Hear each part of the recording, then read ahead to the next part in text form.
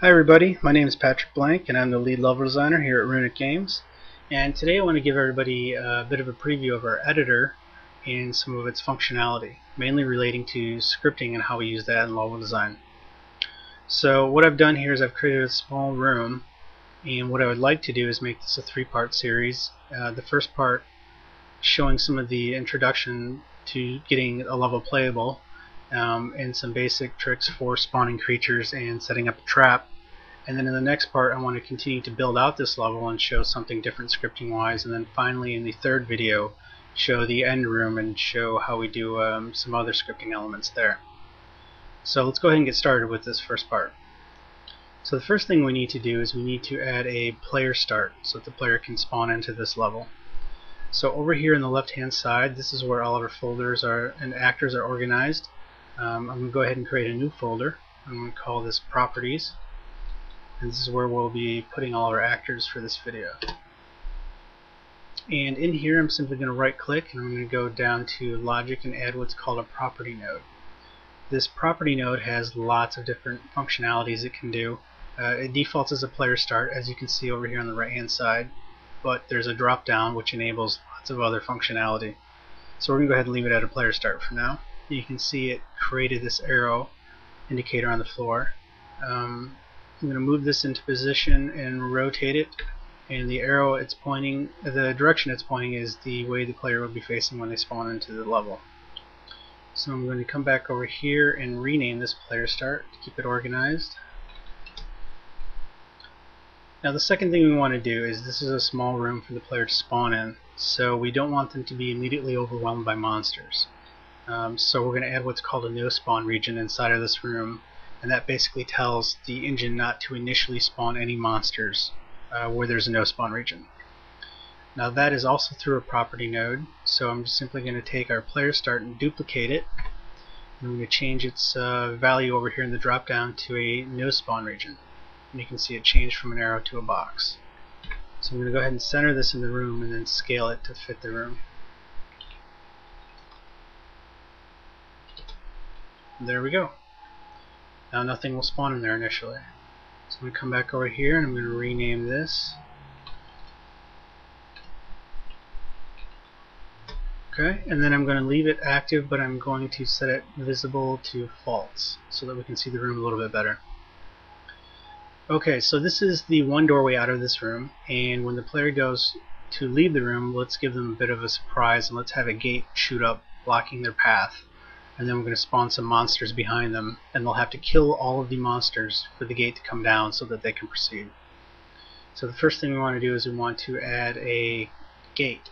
So let's come back over here to our folder, and let's add what's called a layout link timeline. I'm going to rename this to gate, and then let's go over to its properties and navigate to our gate actor.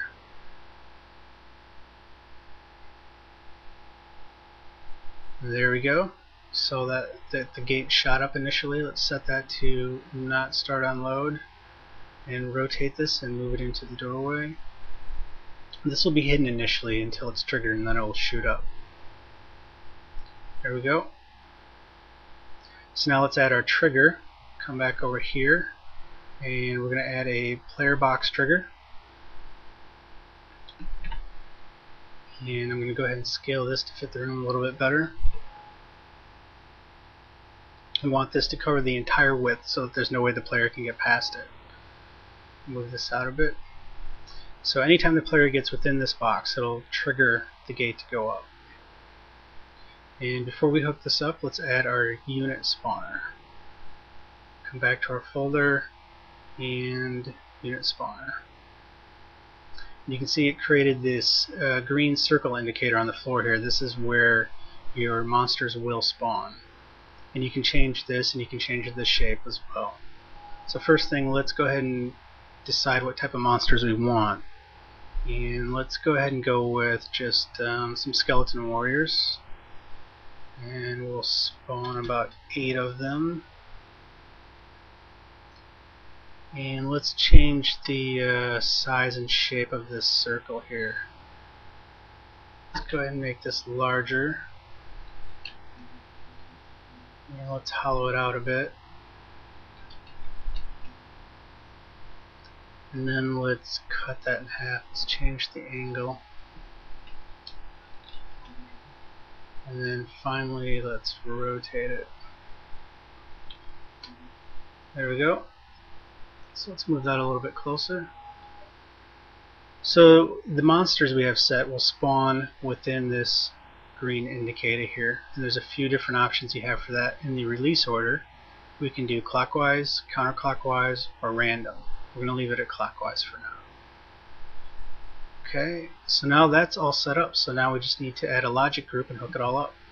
I'm going to come back over to my folder and go down to logic and add a logic group. And here's our logic editor window, and this is where we do all of our scripting. It's all visual drag and drop. So I'm going to have to drag this off screen for a second and bring the actors in here, and then I'll bring it back. And here we go. So you can see our three actors. Here's our trigger, here's our gate, here's our unit spawner. So what I'm going to do on our trigger is right click on it. I have these options. I'm going to go to outputs, and I'm going to go down to triggered first time. So this will only trigger once as opposed to every time the player enters the box. And then on my gate actor, I'm going to right click and I'm going to go to input and then go down to play. So now these both have connector points, so we're simply going to select one and drag it to the other, and there we go, they're now connected. And we're going to do the same thing with our unit spawner. I'm going to add a input spawn units, and I'm going to drag that to the same output on our trigger. Whoops. There we go. So now what we want is once the player kills all of the enemies that we spawn, we want the gate to go back down, allowing them to proceed. So what we want to do then is on the unit spawner, we want to add an output of all monsters dead. So once they're all dead, it'll fire off this signal. And then on our gate, we want to add another input to play it backwards, so it'll go back under the ground. So let's connect these two here. And there we go, we're all set. So let's go ahead and save this, and then let's jump in game. There's two ways you can play. You can click the green arrow up here in the left hand corner, which will start you wherever your player start is in the level, or you can simply hold down control and right click anywhere in the level and go to start here, which is very handy if you have a larger map and you don't want to start all the way back where your player start is. But for now I'm just going to go ahead and use the player start. Okay, there we are. Now we're in game. Here's our room. And when you're playing an editor, you can see that it still displays your scripting icons. So here's where the skeletons will spawn, and here's our box trigger. So let's go ahead and see what happens. The gate went up, skeleton spawned.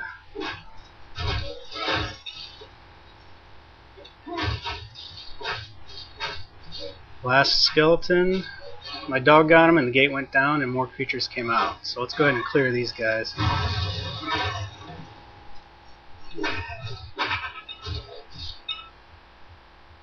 And there we go. So that's it for part one. When we go ahead and set up part two, we'll expand this level and we'll show you something new. Hope you guys have enjoyed this. Thanks.